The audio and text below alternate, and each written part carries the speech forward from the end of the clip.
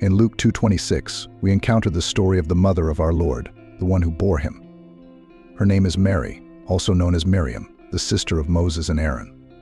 One of the greatest figures in Christian history, she is a pivotal woman for all humanity.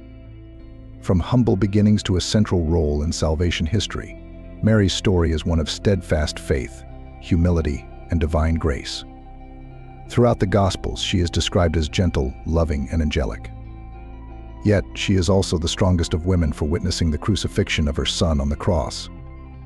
Beyond her role as the mother of Jesus, the wife of Joseph, and the perpetual virgin in Catholic tradition, what do you know about the Blessed Virgin Mary? Today we will delve into her life, her death, her miraculous apparitions, and her Assumption.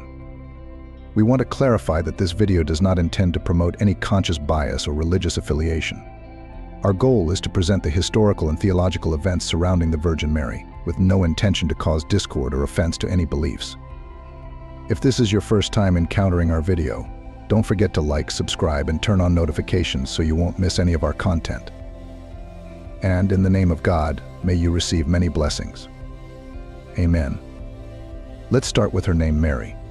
Mary is not just a simple name, it carries profound meaning. In Hebrew, this name originates from Miriam, meaning bitterness or rebellion, reflecting Mary's life as the mother of Jesus. She is revered for her purity and grace, often called the Blessed Virgin Mary, an icon of virtue and devotion.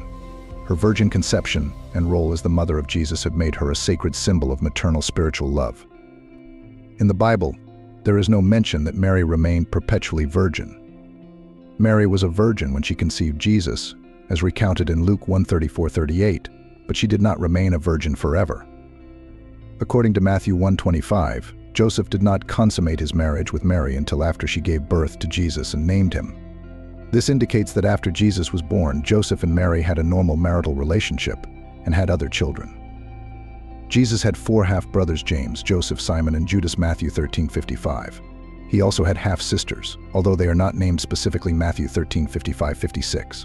God bestowed grace and favor upon Mary by granting her many children, which in that culture was seen as the clearest sign of blessing. One of the most significant events is the Annunciation, where the angel Gabriel announced to Mary about the conception of Jesus. This event is recounted in the Gospel of Luke. Gabriel visited Mary, a young virgin from Nazareth, and greeted her, "Greetings, you who are highly favored. The Lord is with you," Luke 1:28. Mary was perplexed but listened as Gabriel told her she would conceive a son and name him Jesus, the Son of the Most High. Gabriel explained that the Holy Spirit would come on her and the power of the Most High would overshadow her, resulting in the conception of Jesus, who would be called the Son of God. Mary's response was one of humility and obedience. "I am the Lord's servant," Mary answered. "May your word to me be fulfilled," Luke 1:38. This act of faith by Mary is foundational in Christian theology, demonstrating complete trust and cooperation with God's plan. The Annunciation marks the beginning of the fulfillment of the Messiah's promises and God's direct intervention in human history through the incarnation of his Son. Mary is seen as the new Eve, whose obedience contrasts with the disobedience of the first Eve, bringing hope and redemption to humanity. Another poignant moment involving Mary occurred during Jesus' crucifixion. The Gospel of John describes this scene with simplicity yet deep emotion. Standing near the cross of Jesus were his mother and his mother's sister, Mary the wife of Clopas, and Mary Magdalene, John 19:25. This scene not only highlights Mary's presence but also underscores the unity among the women who supported Jesus until the end. Mary standing at the foot of the cross is a powerful symbol of loyalty and maternal love, adding emotional depth to the story of Christ's passion. Mary not only witnessed but also intimately participated in the pain and suffering of her son. Many theologians see this as a continuation of the "Let it be done" that Mary said at the Annunciation, demonstrating her continuous cooperation with God's divine plan. Just as Mary accepted her role as the Mother of God with unwavering faith and obedience, she also accepted the anguish of witnessing her son's sacrifice, displaying steadfast faith even in the darkest moments. Mary's presence at the foot of the cross is also a symbol of the Church. In John 19:26-27, Jesus, seeing his mother and the disciple whom he loved, said to Mary, "Woman, here is your son," and to the disciple, "Here is your mother." This act of entrustment is a profoundly theological moment where Mary is given to humanity as a spiritual mother. This forms the foundation of Marian doctrine, viewing her not only as the mother of Jesus but also as the mother of all Christians. a role she continues to fulfill through intercession and maternal care. The crucifixion is the culmination of the redemption, and Mary's presence emphasizes both the human and divine aspects of this event. She not only witnessed humanity's redemption but also uniquely participated in it. Her presence at the foot of the cross silently testifies to her acceptance of Christ's redemptive suffering. The image of Mary's suffering alongside Jesus resonates with Simeon's prophecy, who foretold that a sword will pierce your own soul, Luke 2:35. This indicates the suffering that she would endure as part of the divine plan. This shared suffering between mother and son provides a model of faith and perseverance for Christians, with Mary as the sorrowful mother, becoming an icon of hidden strength and spiritual fortitude, inspiring believers to find meaning and hope even in the most painful experiences. Next, we will share with you the mysterious apparitions of the Virgin Mary. Throughout the world, there are 3 significant instances of Mary's apparitions at Fatima, Lourdes, and Guadalupe, each bringing messages of hope, peace, and repentance that have profoundly impacted the faith of believers. In Fatima, Portugal, in 1917, 3 young shepherd children, Lucia, Jacinta, and Francisco, witnessed multiple apparitions of the Virgin Mary. Appearing in a white garment, holding a rosary in her hand, Mary asked them to pray for the conversion of sinners and world peace. The events culminated with the miracle of the sun witnessed by thousands on October 13, 1917, where the sun appeared to dance in the sky. This event strengthened the faith of the Christian community, emphasizing Mary's urgent message of prayer, repentance, and devotion to the Immaculate Heart of Mary. Since then, Fatima has become a significant pilgrimage site, attracting millions of visitors seeking to connect with the messages of peace and repentance conveyed by the Virgin Mary. At Lourdes, France, in 1858, a young girl named Bernadette Soubirous experienced a series of visions of a woman dressed in white who identified herself as the Immaculate Conception. During these apparitions, Mary revealed a spring with healing properties, and Lourdes remains renowned for documented and church-investigated healing miracles. The messages of Lourdes underscore the importance of prayer and repentance. Despite its simplicity and humility, Bernadette became a central figure in the veneration of Mary, and Lourdes continues to be a place where many seek physical and spiritual healing, renewing their faith in divine promises. The apparition of Our Lady of Guadalupe in Mexico in 1531 to the indigenous Juan Diego is perhaps one of the most symbolically and culturally significant apparitions. Mary appeared to Juan Diego on Tepeyac Hill, requesting the construction of a church in her honor. As evidence of her appearance, she caused roses to bloom in winter and left her miraculous image on Juan Diego's cloak. This cloak is still preserved and displayed at the Basilica of Our Lady of Guadalupe, which has become one of the largest pilgrimage sites in the world.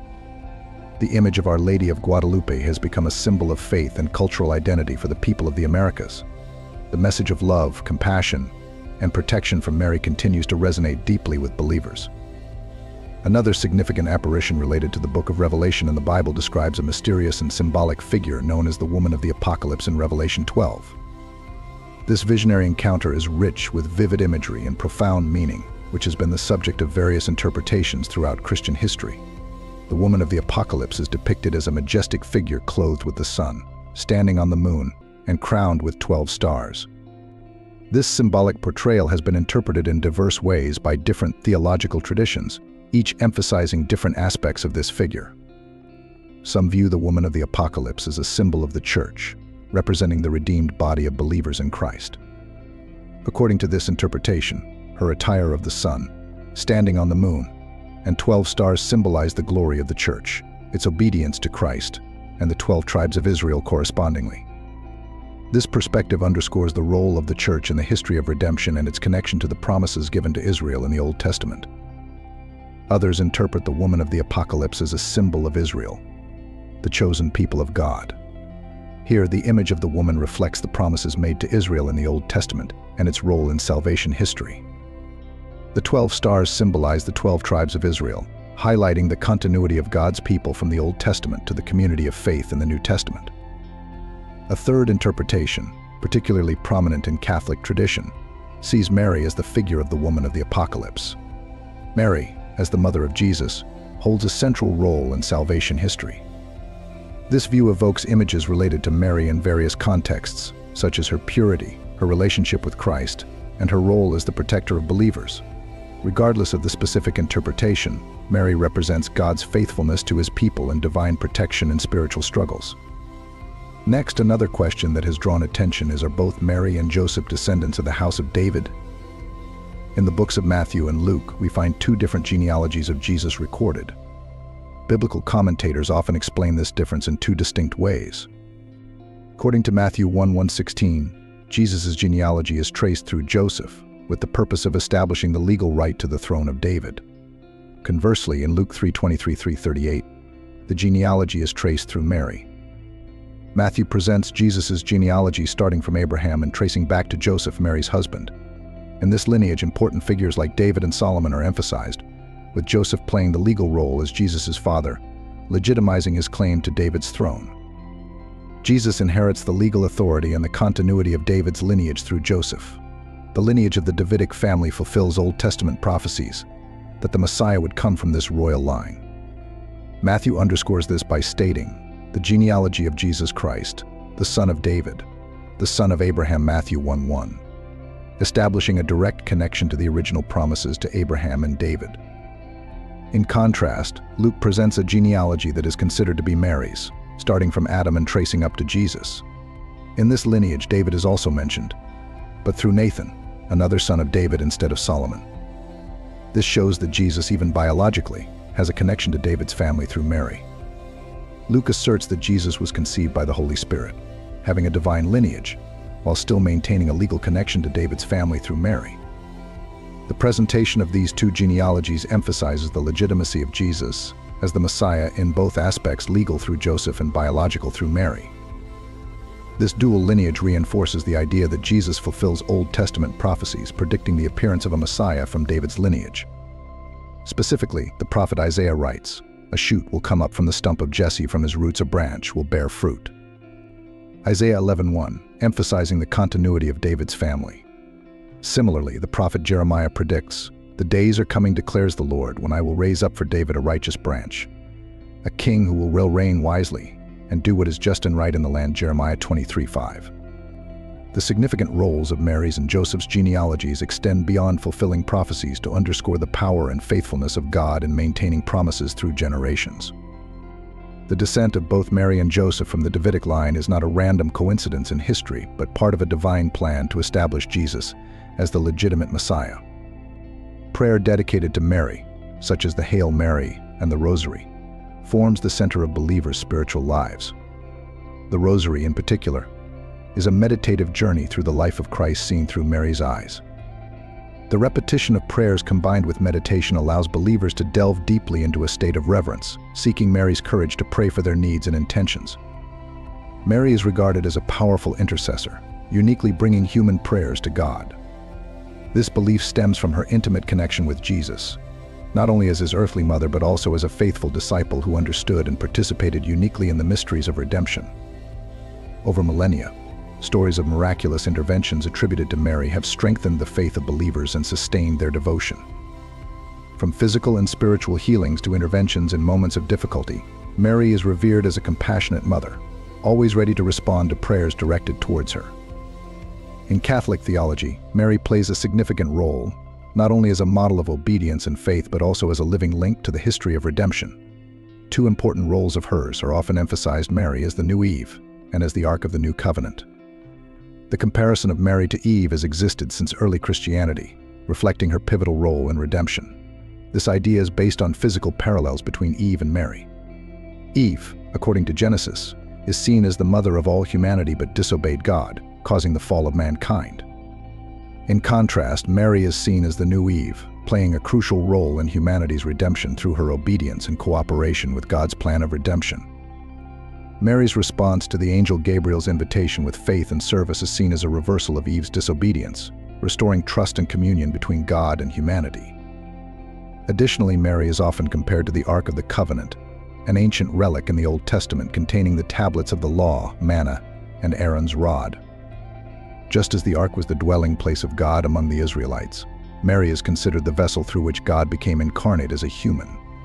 These physical parallels highlight Mary's central role in the story of redemption and her importance as a model of faith and obedience for believers. She is viewed as an exemplary figure of humility and faith, inspiring believers to draw closer to God and walk the path of righteousness and grace. Finally, regarding the death of the Blessed Virgin Mary. The doctrine of the Assumption declares that after her passing, Mary was taken up, body and soul, into heaven, without undergoing corruption like other mortals. Although not explicitly stated in Scripture, this belief draws from early Christian tradition and apocryphal texts, such as the Transitus Mariae. The Assumption was formally defined as a dogma of faith by Pope Pius XII in 1950, affirming that Mary, after completing her earthly life, was assumed into heavenly glory, body and soul. In Catholic and Orthodox traditions, the Assumption of Mary is celebrated with great reverence and devotion. In the Catholic Church, the Feast of the Assumption, also known as the Solemnity of the Assumption of the Blessed Virgin Mary, is observed on August 15th each year. It is one of the most significant Marian feasts in the liturgical calendar, marked by special masses, processions, and other forms of veneration. The Eastern Orthodox churches also observe the Assumption of Mary with solemnity, although the exact date of the feast may vary according to their liturgical calendar. The Assumption is seen as a sign of Mary's holiness and intimate union with Christ. She is regarded as foremost among the saints, assumed body and soul into heaven, anticipating the resurrection and eternal life promised to all believers. The doctrine of the Assumption also underscores the dignity and value of the human body, teaching that the body is not merely a prison for the soul, but an integral part destined for resurrection and eternal glory. By assuming Mary into heaven, body and soul, God honors his earthly mother and anticipates the final resurrection and eternal glory promised to all believers. Mary's legacy in Christian faith is profound and enduring. As the mother of Jesus Christ, she embodies virtues such as faith, humility, obedience, and unconditional love, inspiring generations of believers. Titles bestowed upon Mary, such as Our Lady of Perpetual Help, Queen of Peace, Mother of Mercy, and many others, each highlight different aspects of her intercession and care for humanity. Mary's journey is an endless source of inspiration, from the Annunciation by the Archangel Gabriel to her presence at the foot of the cross and her Assumption into heaven. She faced extraordinary challenges with courage, unwavering faith, and complete surrender to God's will. Her steadfast faith and complete surrender to God's plan shine as radiant examples of living a life of love and service to God and humanity. Mary reminds us of the importance of trusting in the Holy Spirit, even in the most challenging circumstances, and seeking reconciliation and peace in all our relationships. If you have been inspired by this message and wish to reconcile with Jesus Christ, our Savior, I encourage you to sincerely reflect in your heart and decide to accept Him as your Lord and Savior. May this be the beginning of a new journey of faith and hope in your life. Finally, thank you for watching our video till the end. Don't forget to like, subscribe, and share this video with those around you. In the name of the Father, and of the Son, and of the Holy Spirit, may God's grace be upon you. Amen.